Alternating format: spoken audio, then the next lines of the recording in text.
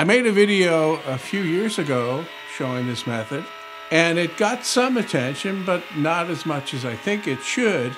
Anyone that owns a thickness planer deserves to know about this because it can save a lot of headache and material, and that's the reason why I'm showing it again.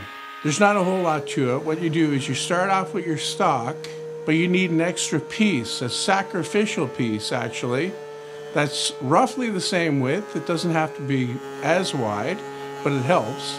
The important thing is that it's the same thickness, and you can run that through first and then continuously run your stock behind it, and that way the feed rollers are always on stock when the cutter head is working.